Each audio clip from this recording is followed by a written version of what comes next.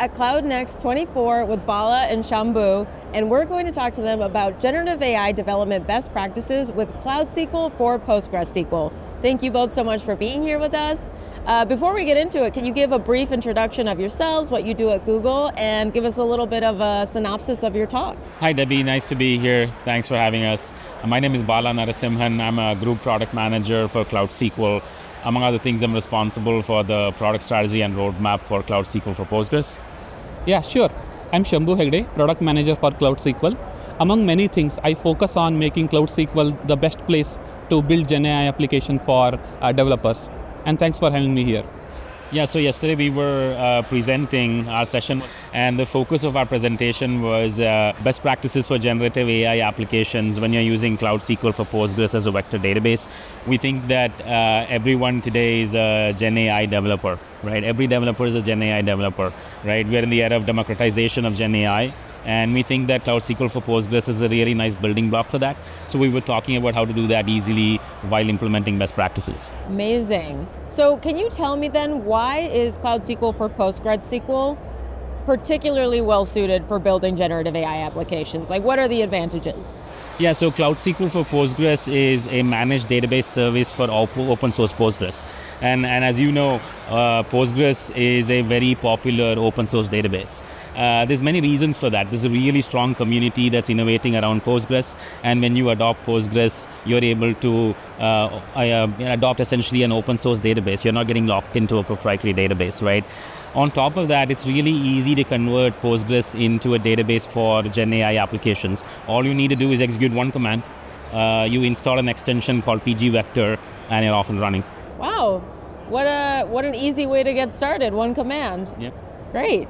So in terms of using Cloud SQL as a vector database instead of maybe some other specialized vector database, why would we want to do that with Cloud SQL? Yeah, so when you're building a generative AI application and you're choosing a vector database, you have two options there. You can use a vector database that's built from the ground up that does one thing and is a vector database, or you can use a general purpose database like Cloud SQL for Postgres, convert it into a vector database, like I said, with just one command, and use that. And we think that's the right way to go. And that's because there's many benefits to converting an operational database to a vector database. Firstly, all your data is in there already. So if you had to choose a specialized vector database, you now need to move your data from one data store to another. And as you know, moving data is really hard and error prone. But the most important thing really is that when you're using Cloud SQL for Postgres, you're getting all the enterprise features with it. You're getting availability out of the box, you're getting data protection out of the box, but most importantly, all the security and governance requirements around data is taken care of because you're using Cloud SQL for Postgres, and Cloud SQL is ready for that. And in contrast, if you're going to use a specialized database, you need to make sure it checks all those boxes. So Cloud SQL can be a vector database, right? You don't need to go specialized. That's wonderful. So if I'm a user and I want to get started, how can I do that? Yeah, sure. So because of Gen AI, there are so many new possibilities, and everyone is thinking of building Gen AI application. So when someone builds a Gen AI application, time to market is very important. You don't want to spend several months or years building a solution. You want to ship something fast and then iterate on that. So that's why we have published a Jumpstart solution built using GKE, Cloud SQL for PostgreSQL, and Vertex AI. Using this Jumpstart solution, anyone can build a Gen AI application in less than 30 minutes. So even if someone doesn't have AI ML expertise, it is possible to build Gen AI application in less than 30 minutes using this Jumpstart solution. So we have published this Jumpstart solution in GitHub. It contains all the codes and templates, Terraform templates, etc. Within few clicks, someone can actually get started, and they can get started right today. So we are providing the link in the description so someone can get started with this. So what this Jumpstart solution exactly does is, it gives the data for you. It creates the vector embeddings. Then it also creates a Gen AI powered chatbot that can actually interact with users and help them find the right products. So I really encourage everyone to give it a try and start building Gen AI application from today itself. Amazing, yes. I love Jumpstart solutions. We've recently been deploying a lot of them, and there's such an easy way. As you said, it really lowers the barrier to entry, and it gives you kind of that boilerplate of how can I get started quickly, and then you can edit from there as you need to for your business. Yeah. That's wonderful. So you've deployed this Jumpstart solution. What are some best practices to keep in mind? What is it important for people to follow so that they're successful? Yeah. So from application development perspective, when someone deploys a GenAI application in production, the observability becomes very important, right? So you have to make sure that the performance is good, query performance is good, everything is working expected, etc.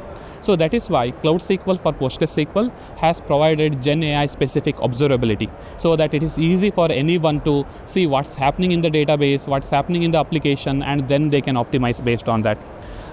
Cloud SQL obviously provides all the system metrics, whether it is CPU utilization, disk utilization, etc. But apart from that, specifically for GenAI, when you are doing a similarity search based on vector embeddings, you really want to make sure that the performance is good. So because of that, Cloud SQL provides a data cache which helps in speeding up those queries.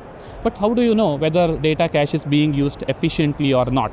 So that's why Cloud SQL offers different metrics, like how much data cache is used, what is the hit count, miss count. All these metrics are available for customers along with the product itself. So it's very easy to observe what is happening. So it's not just about metrics. You also want to dive deep into the query specific itself, right? Like what is the query doing? Like is there any bottleneck, etc. So for that, Cloud SQL has something called as like Query Insight. So it is a tool inside the product itself. So you can go to Google Cloud Console and look at Query Insight for in-depth observability. Especially it provides you visual query plan. So for anyone, it is easy to see what is happening inside the database and further optimize the performance based on that. And as a next step, they can also do end-to-end tracing from application to database when they use Cloud SQL, because Cloud SQL supports such tracing abilities. So it is very easy for someone to get started and also do the observability in production. Yes, that's amazing. So essentially using Cloud SQL, having the metrics in there and the features in there that it has, you can follow those best practices and you'll be good. Wonderful. Thank you so much for being here with us today. I really appreciate it. Make sure to check out the links in the description to learn more about using Cloud SQL for PostgreSQL to build generative AI apps. And have a great rest of your next. Yeah, thank you, Debi.